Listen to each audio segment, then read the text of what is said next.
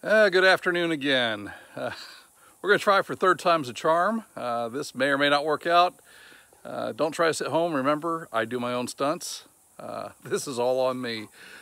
Last night I went ahead and ordered a brand new Continental brand belt for Ethel to see if we can go ahead and terminate this stupid chirping noise. And while I was at work today, I stopped by my local shop that takes care of our city equipment, and we got to talking about what I've been dealing with, and both the shop owner and one of the head mechanics said, "Oh, hey, have you tried..." I'll tell you here in just a second. Anyway, if this works out, this is going to be a really cheap fix, and I spent $50 on a belt that I'll be probably returning because I don't need to use it. And if this doesn't work, then the belt's going to arrive and life will be grand. Belt will be here tomorrow while we're up in Tulsa. So anyway, check this out. Today's episode of Epic Fails in Belt Squeak Remediation is brought to you by Comet Cleanser, now in lavender scented. The guys at the shop swore up and down that this is what they use. They sprinkle Comet Cleanser on the serpentine belt while it's running, and they stand by the fact that once they do this, the belt squeak goes away and does not come back. It cost me $1. So we're going to find out if this fixes it or not. We'll see if I can go ahead and do this without inhaling it or getting it in my eyes or any of the other stupid stuff that I'm likely to do. Brand new can. Unopened, untampered with. We're going to find out what happens. Okay, can's opened up. I'm fixing to go ahead and start Ethel up. Best place to go ahead and start sprinkling this stuff is going to be right there where the belt comes off the water pump and comes off the AC compressor, goes over to the power steering, and then wraps around the water pump. That way I can get on the inside of the belt where it's going to do the most good, I'm certain. So we'll see what happens. I don't have a fan to worry about taking my fingers off, but I don't want to stick anything else down there in that belt. So hopefully this works out and nobody's having to call 911 because I'm solo right now. All right, power on. Fire it up.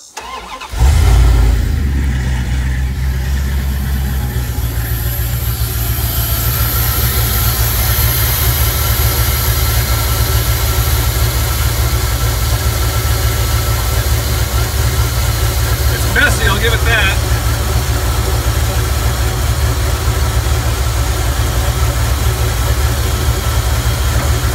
I'm gonna have to clean this crap up because I'm not gonna go ahead and live with it like this. But ain't no sign of chirping at all. Ah! Wow, it tastes like lavender too. I'm gonna sprinkle just a little bit more on here for good measure, then I'll probably drag an air compressor hose to blow all the rest of the stuff off.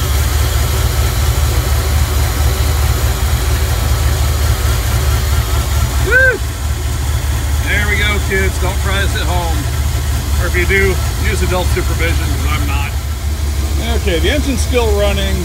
It's been running now for a couple minutes. Stuff went everywhere, big surprise. My air compressor is building up pressure right now. As soon as it's up to pressure, I'll go ahead and get out the blast nozzle here and see if I can blow some of this excess stuff away.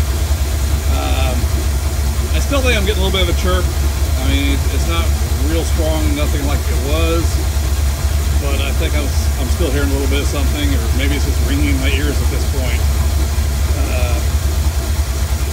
You know, we're gonna see what happens. I'm not super optimistic on this. Like I said, I did the same thing with baby powder a while back, and it stopped the squeak for a little while, but eventually it came back. And this has been a really, really nasty, messy solution. And if it hasn't gone completely away, I'm willing to bet it comes back once I go ahead and wash this mess off, because I'm not going to leave it like this. We'll see. We'll see what happens. It's interesting. It cost me $1 to find out if it works. If it really does work, great. You know, take it for what it's worth. If it works for you, fantastic. I would have never thought to go this route. The baby powder was what I thought to use, and it, like I said, it worked for a little while, but once humidity becomes a factor, the squeak comes back, and I'm willing to bet that once this stuff goes ahead and gets moisture to it, I'll probably be dealing with the squeak again. So, yeah, let's find out. Okay, folks, here's the deal. I can't go ahead and record this and clean it off all at the same time. So if you want to go ahead and start placing your bets now as to whether or not I lose a finger or get this stuff in my eyes or in my mouth, now's your opportunity. Do it now. Operators are standing by. All right, I figured out a way I can kind of sort of do this. I've been blasting it with the air nozzle here a little bit. And so far I came close to getting in my eyes. So if you have money on that, you might be money ahead yet because we're not done.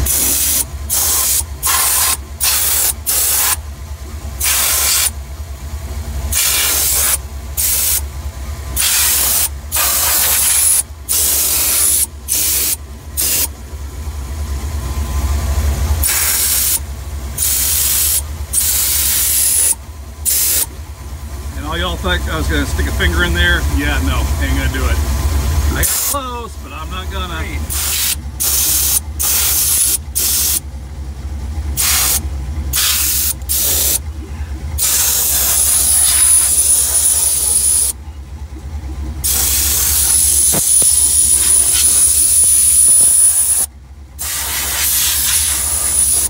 Man, this crap gets everywhere. And it's really tasty too. Well, at least it doesn't look like I had Pablo Escobar hosting a party underneath my hood now. It's still kind of dusty, still kind of messy. I'll clean it up later, but I'm gonna give this stuff a chance to work. So far, so good. I thought I heard a little bit of a chirp earlier, but not so much now. Let me go ahead and rev the engine a little bit. I'm gonna leave the stuff on. I'll give it a shot. I'm not gonna hose anything down at this point. I got most of it blown off out of here. You know, if the drug sniffing dogs show up, they're gonna smell pretty. That's about it.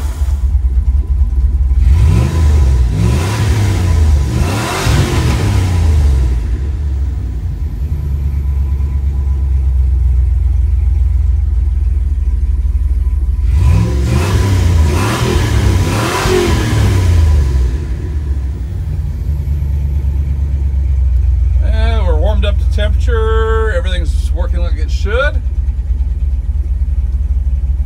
Thermostat just opened up and that fan should be kicking on here any second. We'll see what happens. Well, I'd say we're successful. I really would. The fan hadn't kicked back on yet. It's going to here in a minute. And like I said, I got white powder everywhere. I got powder for days under the hood. So we'll see what happens. Hell, you know, I think third time is a charm. I really do. I have my doubts, and I've had lots of other shade tree, do-it-yourself home mechanic ideas. Bar soap, rubbing bar soap on the belt, that's fine. I've heard about that one. Belt dressing was an obvious answer. Though I'm not a fan of it. I don't think, like I said yesterday, I don't think belt dressing has any place to do with serpentine belts. They were never designed to go ahead and operate with any sort of a dressing on them. And usually when you use belt dressing on a serpentine system, it makes the problem worse, not better. So I think we may have a win here. And there it is, the fan's on. I've been blowing more and more of this white powder out of the way. I swear it's not cocaine, officer. I swear it is Comet. Lavender scented Comet. That's all it is. No crime here. Well, there we have it. I never would have guessed that Comet Cleanser would have been the answer. Apparently it is. We're gonna give it a shot, see how long it works, how long it lasts. Like I said, I've got a brand new Continental belt that will be arriving here tomorrow. One of the advantages of Summit Racing being so close by. I don't even have to pay for expedited shipping to have it the next day. Or the next day and a half after because it's Sunday, but whatever, I don't care. I wanted to try it out, and like I said, I had my doubts, but it looks like third time's a charm. Who knew $1 would have fixed this? I mean, there's probably not even 5 cents worth of cleanser on the belts and under the hood and on the frame and everywhere else, all over the top of the engine and in the fenders and the whole bit, but the end result is it's not squeaking at the moment. I'm gonna go ahead and give it some time, let the stuff work in, do whatever it's gonna do, and we'll see what happens. I'd even heard people suggest tire shine. That just seems completely contrary. You don't want the belt slipping. Same thing with the belt dressing. Had a coworker that had a Chevy truck and serpentine belt was squeaking on him, so he tried belt dressing and just got worse. And it was worse not by chirping, it was squealing and squalling going down the road because the belt was slipping. And I think tire shine would have been the same answer. Wasn't anything I was gonna go ahead and try out. I mean, if you want to try tire shine and think that'll work for you, great. Your belt, your engine, your deal. I can't advocate it. I've never seen anybody else use it. The mechanics that work on the city equipment, I trust them. I trust their abilities, and if they say that this stuff works, fine, I'll give it a shot. You know, like I said, I've got maybe 5 or 10 cents worth of cleanser everywhere. And it's gonna do what it's gonna do. So if it goes ahead and resolves the issue, then I have a $50 belt that I can either go ahead and hang out for a spare, or I'll go ahead and just send it back for the credit. Either way, it's fine. But I can't help but laugh. I never would have thought of this. I said, baby powder was as close as I got, and like I said, that only worked for a little while. You'll have a wonderful afternoon. Enjoy the rest of your day. I'm on my weekend, so we'll see what comes next. But I got a trip to Tulsa tomorrow and hospital shift on Wednesday morning and all the fun stuff that comes with living around here. Have a good one.